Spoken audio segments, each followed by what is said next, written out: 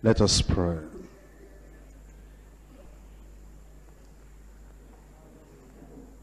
Our Father, we bless your name. Tonight we just want to come and say thank you for the great things you've done for us, and for the things you are doing now, and for the things you'll continue to do. We pray, O Lord, you'll make us grateful children, thankful children, so that every moment of our lives we'll always find time to come back to you to say thank you. And tonight, as we want to praise your name from the depth of our hearts, Lord, we're praying, according to your word, you will inhabit the praises of your children. And as we praise you, we pray that our Jericho walls will fall in Jesus' name. We pray that prison doors will open in Jesus' name. And you'll be so mightily present that your glory will fill this place, fill our heart, fill the church. And Lord, we pray that anything which is not of you will be rooted out of our lives as we give the glory to you in Jesus' name. I pray that tonight, in every heart, in every life, in every family, like Lazarus, Martha, and Mary saw your glory in the mighty thing that you did, we pray that you reveal your glory to everyone. Thank you, Lord, for the answer. In Jesus' name we pray. Very briefly, I want to bring the word of God to you on the power of praise. In Psalm 107, verses 31 and 32. Oh, that men would praise the Lord for his goodness, for his wonderful works to the children of men. Let them exalt him also in the congregation of the people, and praise him in the assembly of the elders. Here you will find the psalmist expressing a heart desire, saying, oh, that men will praise the Lord. Many times we come before the Lord and we bring our requests, we bring our petition, we bring our prayers. We're always demanding. We want this, we want that, and that's all right. There are times we need to make those demands, because the Lord himself has invited us. Ask, it shall be given unto you. Seek, and ye shall find. Knock, and it shall be opened unto you. And yet, there are times that we come with no request, we come with no petition, and we're really not asking anything from the Lord. We just come to praise, magnify, exalt the name of the Lord. And that's why the psalmist said, oh, that men everywhere, in every generation, would praise the Lord. Why? For his goodness, for his grace, for his mercy, for answered prayer, for preservation of life, for our health, for the good things in life, for the things that's given us to enjoy, for his manifold blessings, for his goodness. Because there is no man alive today, if he will really look inwards and look around, he will be able to see the goodness of the Lord in his life. Even the saved and the unsaved. For the unsaved, that the Lord has been so merciful to still preserve their lives, not willing that anybody should perish, but that all shall come to repentance. And for the saved, that all your sins have been forgiven, and that he has brought the riches of glory, the riches of the kingdom of God unto you. You'll find something for which to praise the Lord. And then it says, for his wonderful works to the children of men. And if you ask the psalmist, he'll have a lot to tell you about his wonderful works to himself, to his family, and to the nation of Israel. And then it says, let them, the children of men, let them exalt him also in the congregation of the people, which means our praises should not stop in our own private inner chambers, in our houses, but even in the congregation of the people of God. Let's exalt him and praise him in the assembly of the elders. That means the praise of the Lord is not just an affair for the children, an affair for the youth, an affair for teenagers. Even amidst the elders, we are to praise the Lord. I promised you that the message will be very short, and yet I'm still going to give you my 3 points. Number one, fighting with the weapons of praise. You know, you fight battles in this life, and there are times you pray, and the walls are not down yet, and there are times you fast, and the solution has not come yet, and there are times you do everything you think you knew how to do, you quote all the promises, you hold on to the covenant, and you say, Lord, you promise you will fulfill your word, you will never fail, and it appears that the problems are still there, because that battle in particular, you have to fight that battle with the weapon of praise. And then number two, freedom in the wonders of praise. And there are times you just feel that you are hedged around. And as you are hedged around, and it appears you want to go to the right, no way. You want to go to the left, and no way. Moving forward, there's no possibility, and you don't want to go backwards. And as you are just stuck there, and you do everything you felt you could do, and yet it appears you are not free. And then you begin to praise the Lord, and then begin to see the wonders of praise. And then there is that freedom that comes to you in the wonders of praise. And then there is the fruit of worship and praise. You know, there are times you just come before the Lord, and you just open up yourself, and you are just praising the Lord, and you say, Lord, I just came to worship you, and I just came to praise your name. And then you begin to see some fruits that will be coming up as a result of that worship and praise. Let's go to number one very quickly. It's fighting with the weapons of praise. You all know the story. The children of Israel had been having it in their mind for years. And they were thinking that they were accepting the promise of the Lord. He was going to take them to the land of Canaan. And the older generation had died. And you know why the older generation died? It was because of murmuring and complaining. The older generation, if you look at the people in the Old Testament, especially in Exodus and Leviticus and Numbers and Deuteronomy, you'll find a peculiar problem with them. They didn't know how to say thank you. They didn't know how to say, praise the Lord. They didn't know how to sing a song unto the Lord. You will find that when they came out of the land of Egypt, and now they were by the Red Sea, and when they saw the Red Sea in front, and the mountains on either side, they saw the Egyptians behind them, murmuring, complaining, grumbling. You brought us out so we can perish here. And eventually the Lord said, because they were still like immature people, Moses, why are you crying unto me? Stretch forth your rod. You know the story. And the Red Sea was parted in two.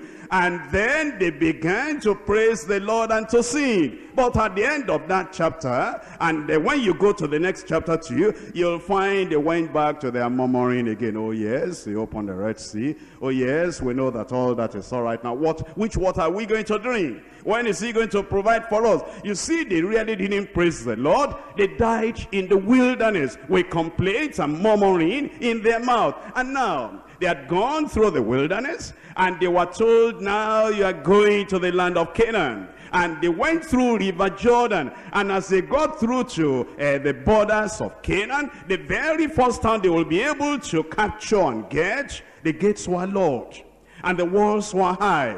And it appears that Jericho was standing between them and the promise of the Lord. How were they going to do it? And then God said, this generation that will inherit the land of promise will be different from the elders that died in the wilderness. This generation that will get into the accomplishment and the fulfillment of the promises of the Lord will not be a grumbling generation. A murmuring generation will be a worshiping, praising generation that will be exalting the Lord. And so he said, I'm going to show you how to fight in your battles. I'm going to show you how to win the victory. And he gave Joshua the instruction. Joshua now, chapter 6. In Joshua chapter 6, reading from verse 1. Now, Jericho was strictly shut up because of the children of Israel. And none went out, none came in. And the Lord said unto Joshua, see, I have given into thy hands Jericho, and the king thereof, and the mighty men of valor. And how many promises has the Lord given you? And he says, see, I have given Jericho into your hand. See, I have fulfilled the promise already. Now, what are you going to do? How are you going to really get into the land of promise? Because although the Lord said, I've given it into your hands, the walls are still there. The mighty men of valor are still there. And it appears there's nothing you can do to be able to move in. You cannot climb the wall. You cannot go through the gate. You move around, there's nothing you can do. And you're looking at the promise like this, and there is a wall between you and the promise of the Lord. What are you going to do? And so the Lord told them what they were going to do in verse 16. It says in verse 16, and it came to pass that at the 7th time, when the priest blew with the trumpet, and Joshua said unto the people, shout, for the Lord has given you the city. Verse 20, so the people shouted when the priest blew with the trumpet. And it came to pass, when the people heard the sound of the trumpet, and the people shouted with a great shout, that the wall fell down flat, so that the people went up into the city, and their feet were able to touch the threshold of the promised land, every man straight before him, and they took the city. You will take the promise.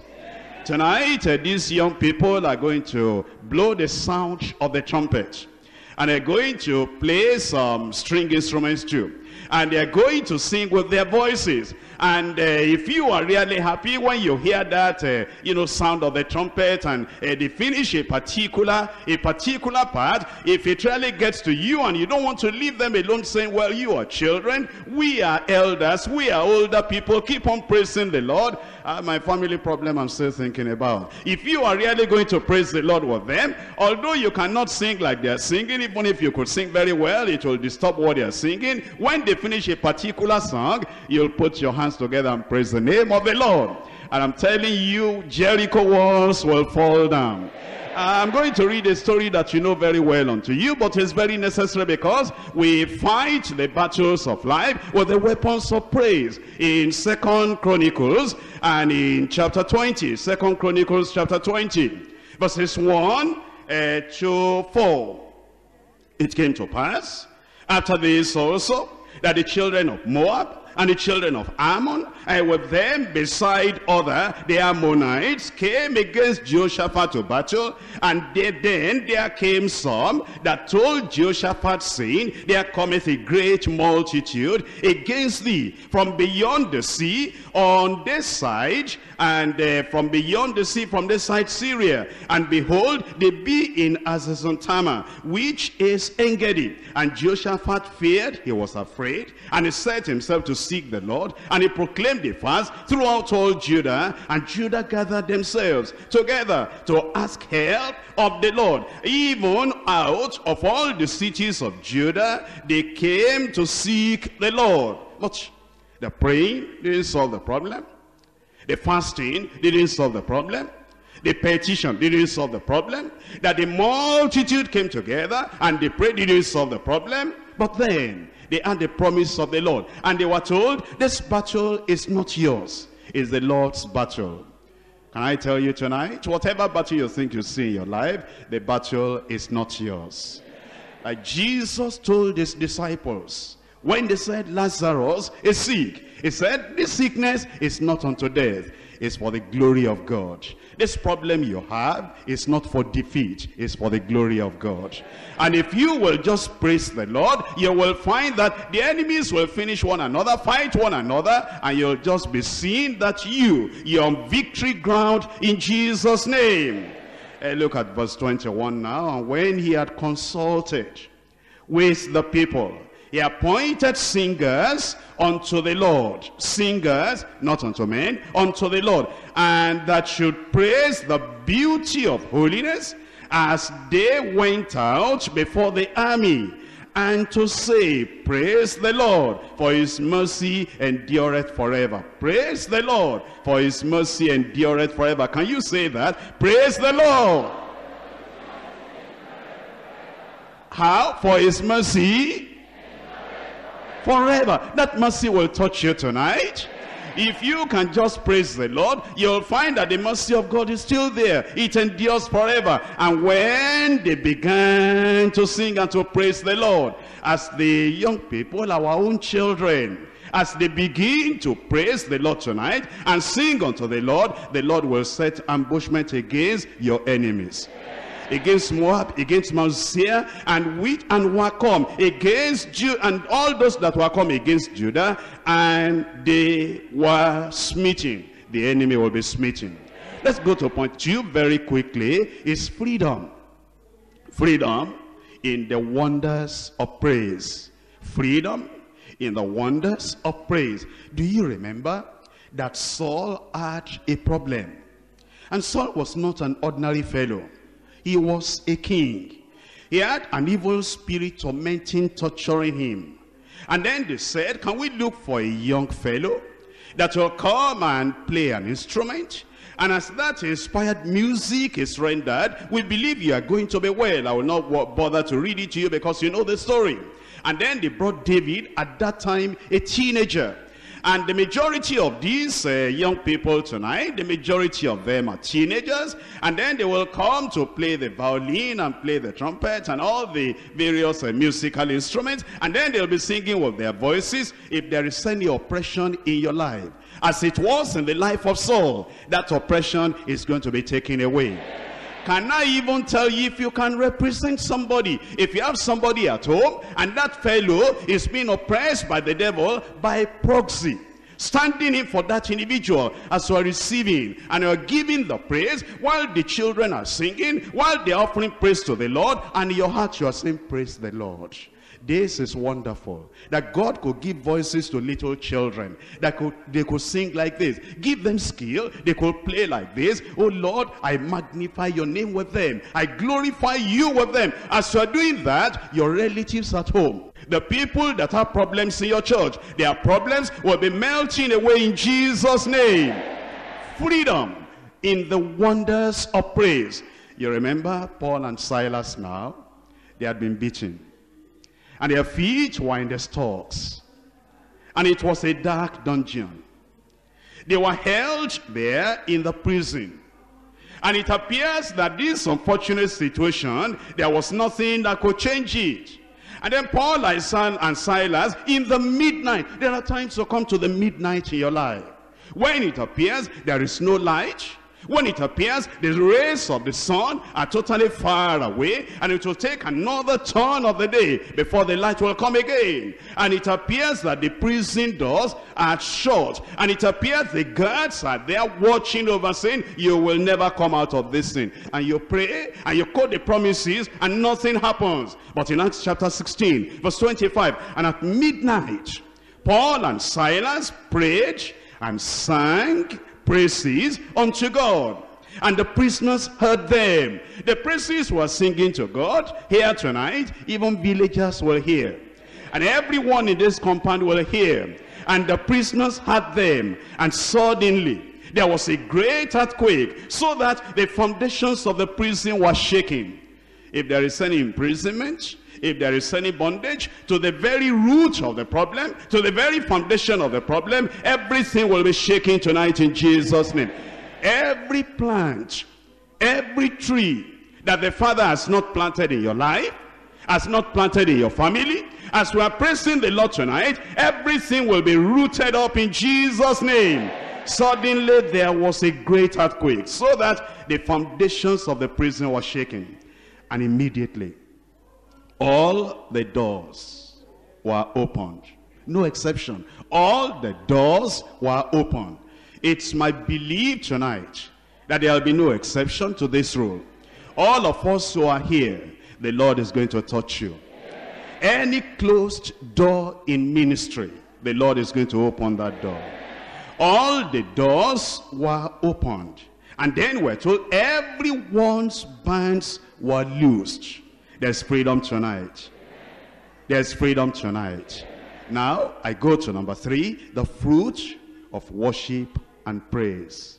The fruit of worship and praise. Have you read the story of that leper? It's in Matthew chapter 8. And we're told from verse 1, when he was come down from the mountain, great multitudes followed him.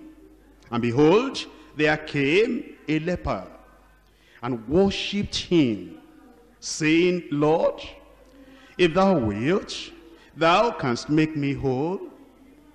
Don't worry about the pattern of prayer here.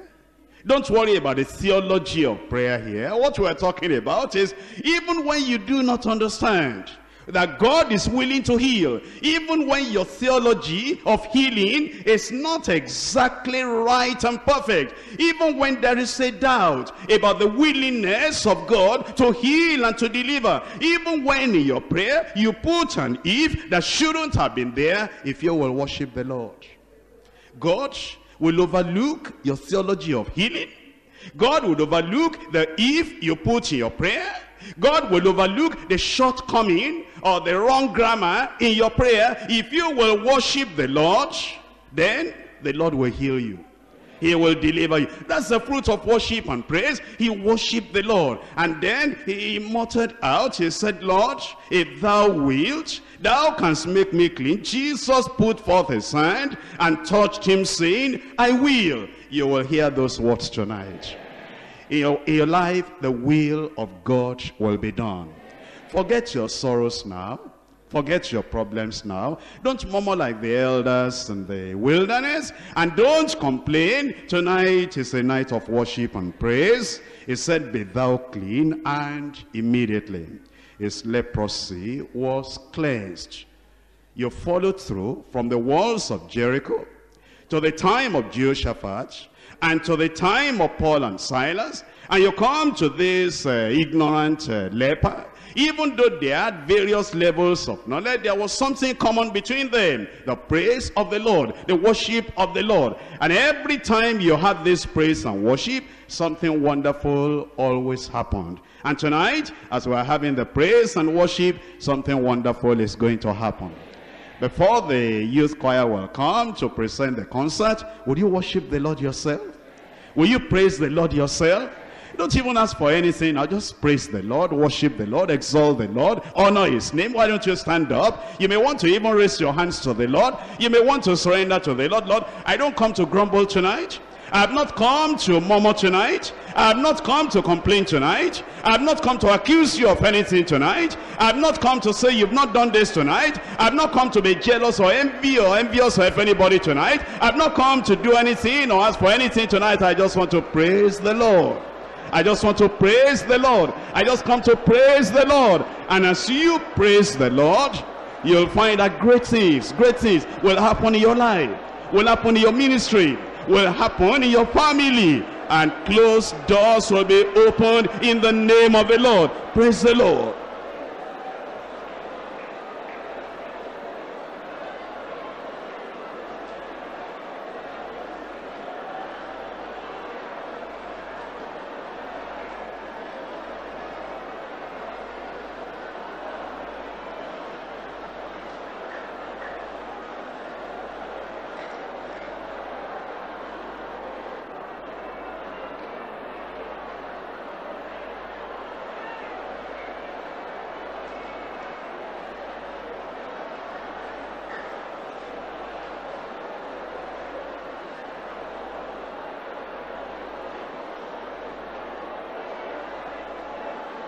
Praise the name of the Lord. If you will praise the Lord, the Jericho walls in your life will fall down flat. The impossibilities will become possible. The difficulties will melt away. All those long-standing problems, you will find that they will vanish away only by just praising the name of the Lord. And you can fight your battles by the weapons of praise. You can come into the freedom by the wonders of praise. And you can have the fruit of worship and praise in your life.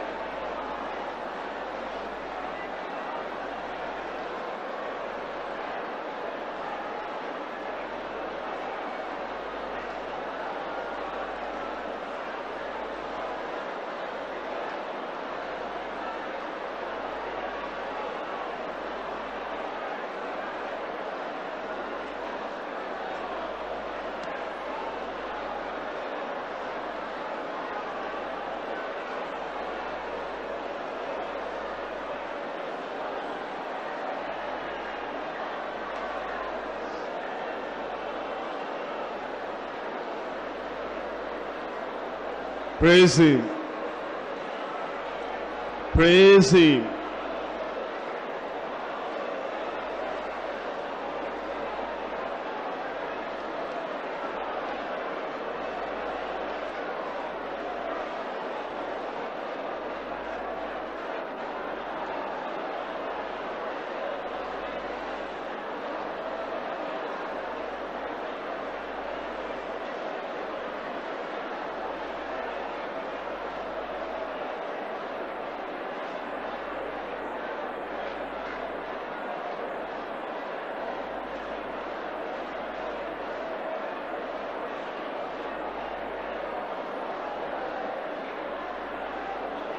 In Jesus' name we pray.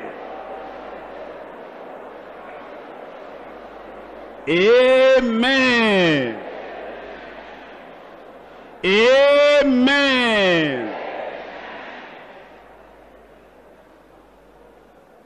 Our Father, we bless your name tonight. We glorify you. Tonight, we just come to worship. We just come to praise your name. You've done so many things. You've enriched our lives. You've provided so much for us. You've touched our lives. You have transformed and transfigured us. Great are the things you've done in our lives. And tonight we all just come before you as a whole congregation. And we came to say thank you. Lord, we pray that tonight, as our own children, our young people will assist us and will go before us and use their skill to praise your name. We pray that on our behalf, they're doing it on our behalf and doing it for themselves. We pray that you'll accept our praises in Jesus' name. And that, like at the time of the dedication of the temple of Solomon, when they began to play, when they began to sing, when they began to glorify you, that you filled the temple with your glory. We're praying that tonight, as these young people will use these musical instruments and their voices to praise your name, we pray that your glory will fill this place in Jesus' name. And the signs and the wonders and the miracles and the healings and the deliverances that normally come with your glory will come to every one of us in Jesus' name. Be glorified tonight. Be exalted tonight. And let it be a moment, a time of joy, praises before you. Help us, Lord, at this time to just forget ourselves and be lost in the wonders of praise and worship, so that you'll be able to move mightily in our lives. Thank you, Lord, because we know you have answered. In Jesus' name we pray.